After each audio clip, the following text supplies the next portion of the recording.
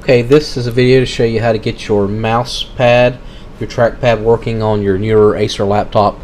This particular one is an Acer Aspire ES1, ES1, or it's also called a E15. But it should work with any of the newer Acers with Windows 8 or Windows 10 on it.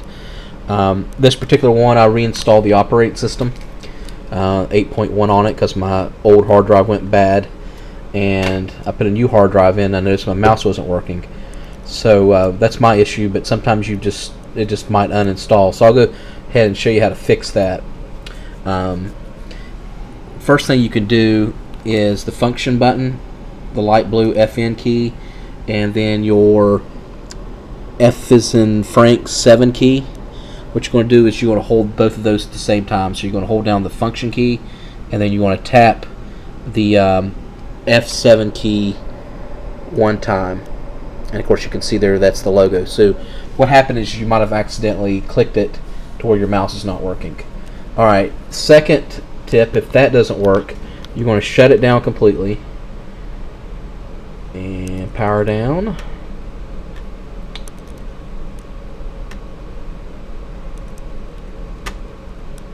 And what we're going to do is we're going to go into the BIOS settings, and we're going to fix the mouse that way.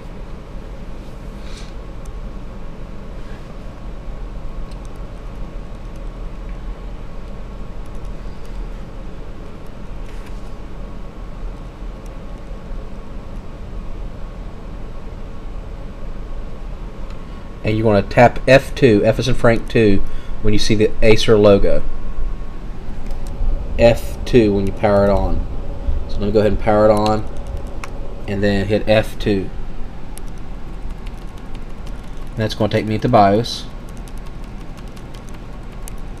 Alright, then you're going to scroll over with your arrow key to the right, and what you're going to do is you're going to go to the main. Alright, and then for main, with the down arrow key, you're going to go to TOUCHPAD, and I think I changed it to basic, but what you're going to do, or advanced rather. So right now your computer's probably set to advanced. What you're going to want to do is change it to basic. So change your touchpad to basic, and then what you're going to do is you're going to hit F10. That's going to save it. So F10. Save these changes, configuration, yes. Enter. And then that should fix your mouse to where it's working again. If not, it's possible that your hard drive, your hardware is bad on here. But you can probably tell because your right click would still work, or your left, or your mouse might work. But I hope that video helped. Thanks.